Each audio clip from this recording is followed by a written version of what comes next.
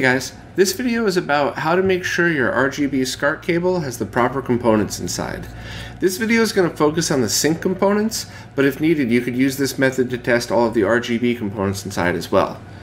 Unfortunately, it's not as easy as just testing output voltage, and in most cases you can't even just look inside the SCART head, as the components can sometimes be in the DIN side of the connector, or even sometimes the cables themselves could add resistance or change the properties of the signal. So as a result, you'll actually need a multimeter to do these tests. But the good thing is these things are cheap.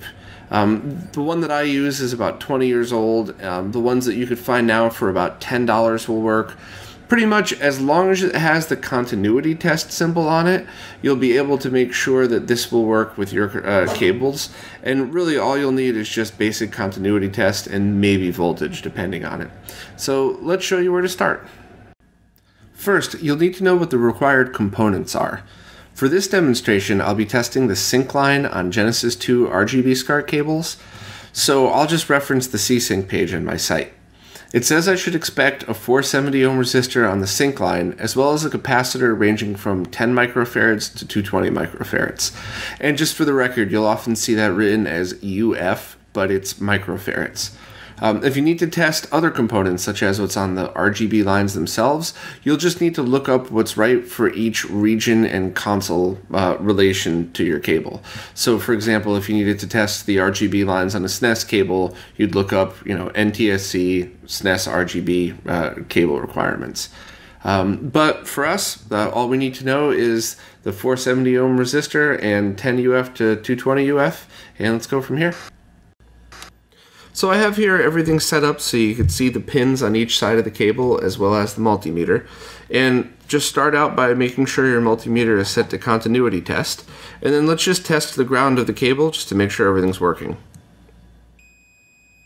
So you could see the ground is causing the beep, and then there was pretty much nothing on the meter. So let's test the sync pins themselves. The SCART sync pin is always going to be this one right here. This is on every SCART cable where you will find the actual sync signal, and for the Genesis I believe it's this one right here. So let's just test them together. We're getting nothing, and as you can see also nothing on the meter. So okay, let's pop this thing open and go from here. So we'll start by simply unscrewing the SCART head itself. Then, in order to open it up, you have to pull right in the middle of this connector, and it's going to feel like you're breaking it, but you're really just popping the plastic loose.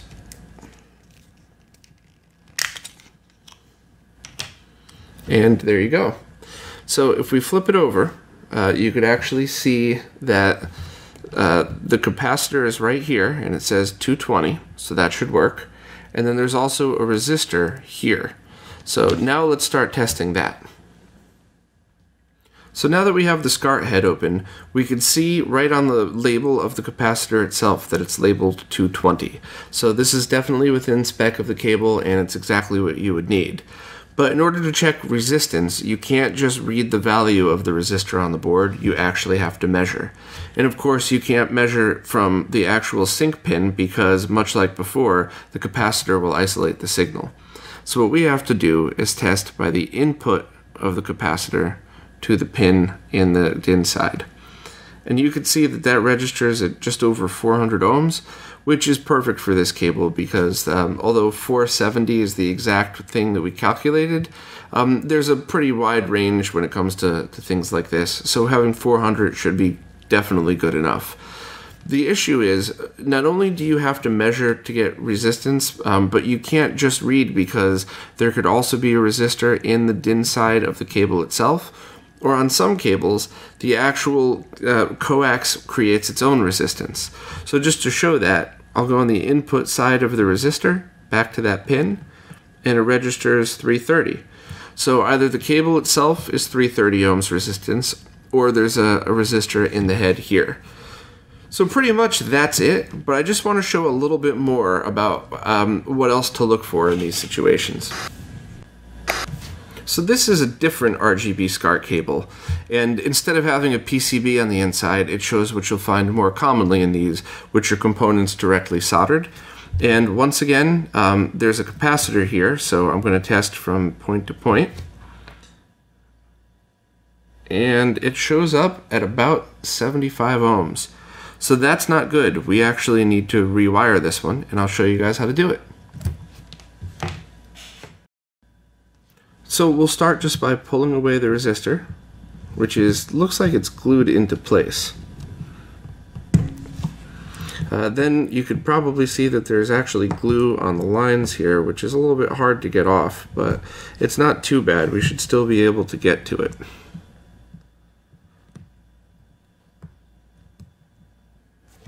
Now that I pulled some of the glue off, I'm just going to touch my soldering iron to this, where the capacitor goes into the SCART pin, and that comes right out. I'll actually be swapping out the capacitor as well as the resistor. To be honest, using a 6.3 volt capacitor is perfectly fine, and I certainly wouldn't say that you should swap it out, but this cable is about 3 years old, and in this case, a bigger voltage is always safer, so I figured it wouldn't hurt to spend a few pennies more and swap it out with a brand new, larger 16 volt capacitor. Definitely don't feel the need to do the same on yours though, but I'll be adding a brand new 220 microfarad 16 volt cap as well as the 470 ohm resistor to this cable. So let me just clean this up and solder it all together. The only thing that you should know is that the side with the gray stripe on it is output. Pretty much other than that, nothing really matters. You could just follow it exactly as you see it here.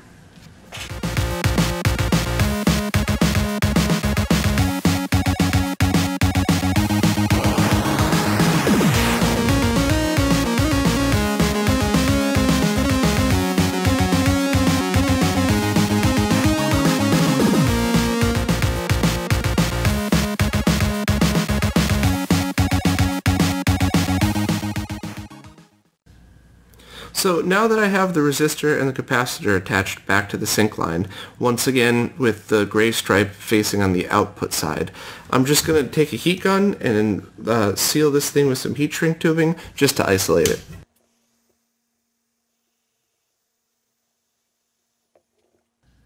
So now just the final step.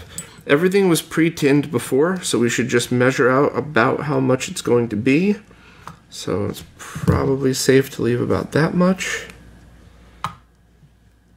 And I'm going to turn the capacitor head inward because the outside, it's okay if it touches something. Luckily there's nothing here other than more insulation and other sealed wires, so we don't have to worry. But I'm going to add a little bit more solder to the actual SCART pin itself, and it's just the same pin that we removed it from.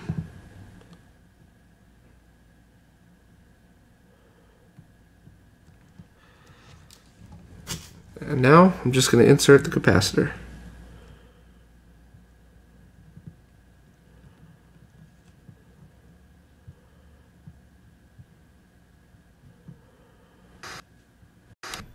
So now that we have the new components in place, I'm just going to do the exact same test again. I'm going to go on the input side of the capacitor to the sink pin on the cable. And as you can see, we're registering about 470, so this is absolutely perfect. The one last scenario I'd like to show is when you find circuits inside the SCART head. Now don't worry, no cable manufacturer has ever left a circuit flopping around in this, at least none of the good ones. I just soldered this in really quickly to demonstrate what you might find. Most likely you'd find it surrounded by heat shrink tubing. But anyway, to the point, there are pretty much 3 types of circuits you'll find, and only 2 of them you should leave in. This one right here is a sink separator, or a sink stripper as some people call them. Basically, this is designed to take Luma or composite video on the input side, and then output only C-Sync. These are fine if you need them. Generally speaking, you might find another sink stripper in the chain, such as when using the G-SCART switch. But as long as they're installed properly, everything's fine. And you can see right here, there's a 470 ohm resistor on the output side. So obviously just make sure that they're isolated well, either covered in heat shrink tubing or whatnot. But basically it's just the input signal, either CVBS or Luma, power and ground are hooked up, and then outputting to a resistor, output into sync. Now, the other thing you might find, which is actually not good, but as you can see looks almost identical, is an amplifier inside.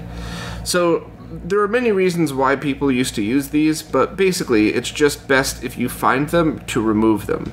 Unfortunately, these things really look, almost identical. So you're really going to need to either use a magnifying glass, or the trick that I use is take a picture with your smartphone and blow it up, and you'll need to read the numbers off of these.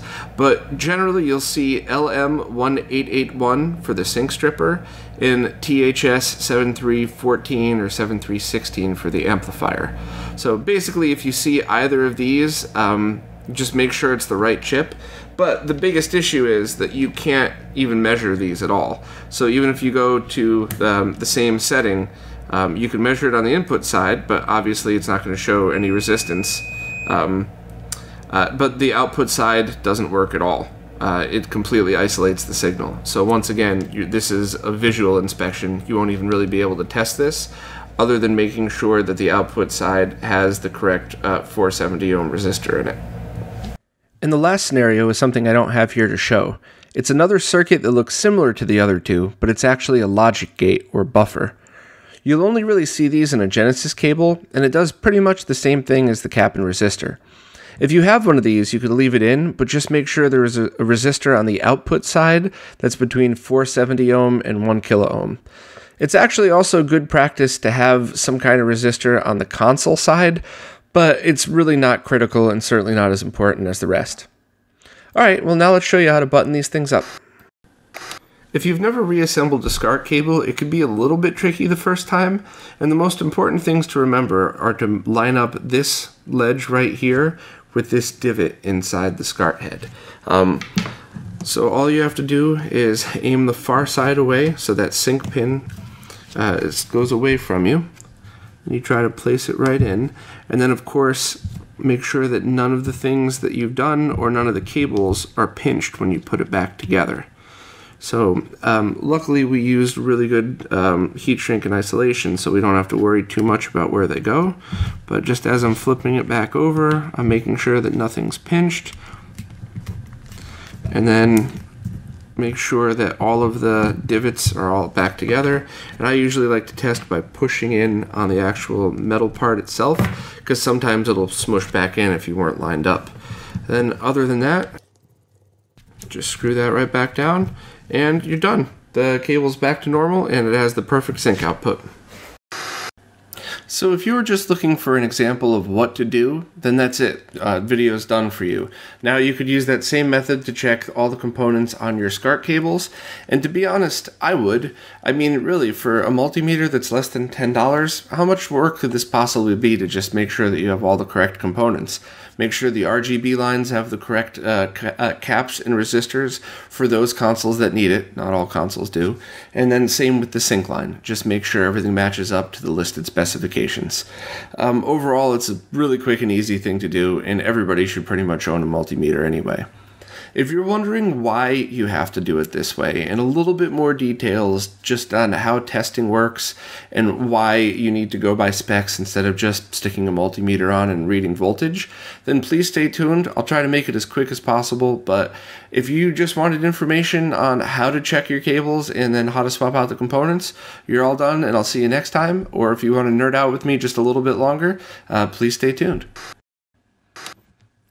I'm sure many people watching this right now are thinking, well, if the entire point of checking cable components is to make sure the signal is outputting to NTSC or PAL standards, then why not just test the voltage on the outputs? Why can't I just turn on my setup, fire up a white screen, and test under load? It's a good question, but the reason is because video signals aren't a constant voltage like a battery. They're actually a waveform. A multimeter isn't designed to capture the behavior of these types of signals, so you'd need an oscilloscope to scan the full waveform. If you used a multimeter, you're not measuring what you think you are, so you'd get a misleading reading like this one, which is not at all accurate to what's coming out of the console. So let's start by checking out captures from an oscilloscope. Those yellow and blue lines are the waveforms. See how they rise and fall as they scan across the scope? That's a good visual example of why a multimeter can't properly read these signals. A multimeter is expecting a constant voltage, which in this picture would have shown up as a straight line instead of the waveform. Now here's a diagram courtesy of Steve from HD Retrovision to explain what we're looking at. Basically, the yellow line shows the voltages of the signal before it hits any components, and the blue shows the voltages after the components in the sync line. This picture shows the waveforms with the proper components added to the sync line of the Genesis cable. You can see that both waveforms are perfectly within the tolerance of the specs, 3.4 volts on the yellow waveform and 483 millivolts on the blue. This also demonstrates why the recommended components for Genesis C-Sync are 470 ohm resistors and a 220 microfarad capacitor. It puts the voltage smack in the middle of the tolerance, allowing for some wiggle room. In comparison, this picture shows what happens when there's only a resistor and not a capacitor on the line. As you can see, both waveforms fall below the spec. And finally, here's a scope capture with no components at all on the line, just a direct connection between the console and the SCART sync pin. So hopefully, these picture examples would give you a better idea of what the sync signal looks like, as well as why you can't just use a multimeter to test. Because as you can see, with all of the different voltages we've read in these scope captures, none of them are even close to what we showed on the multimeter when I was just testing incorrectly before. Well, that's it. Thanks for watching, and as always, any comments or criticism, please post down below.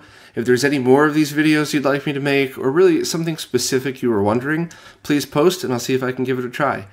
As always, this video would never be possible without all the amazing Patreons that support the site and the videos, so thank you so much to all of you guys, and I'll see you next time.